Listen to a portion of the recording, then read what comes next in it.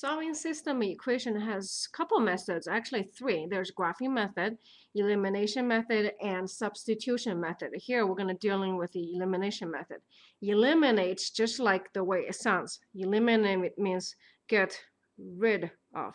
Okay, so we're getting rid of one of variables and reducing two variables into one. Now, the way we do it, it's relatively simple if you think about it. Okay, so let's copy everything here. Minus 4y equal to minus 8.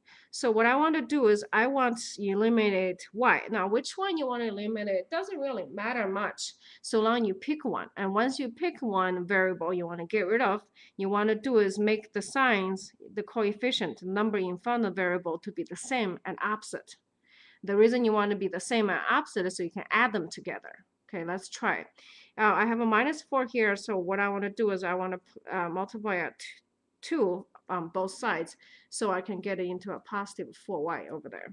So in this case, I have 6x plus 4y is equal to 8. Okay, the next case I have minus 6x minus 4y equal to minus 8. Now, ordinarily, we don't have the two numbers exactly the same. This is actually a special case. So when you add the two, you end up 0 equal to 0. A lot of students ask me, well, what does that mean? I don't have any variables left. That's exactly right. So all this is saying that there's all solutions, all numbers are solutions. Okay. So it's not only just one solution.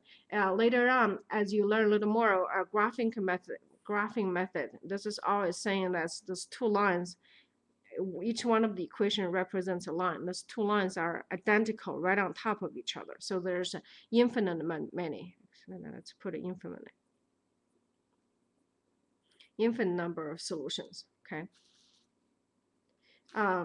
If you had gotten in a case where two lines are parallel, and then there's no solution because there's no point that's intercepting both of lines. And vast majority of the cases you're running into is actually two lines intercept at one point. That gives you one solution. So for this particular case, there's an infinite number of solutions. A lot of students then ask me, well, what do you mean infinite number of solutions? Well, let's take a look.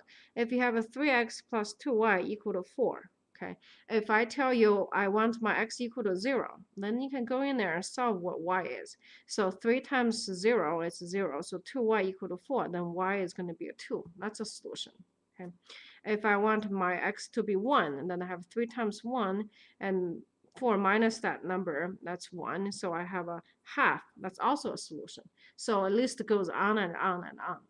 All right. So for this particular problem here, you have infinite number of solutions. All right. Have a confident day.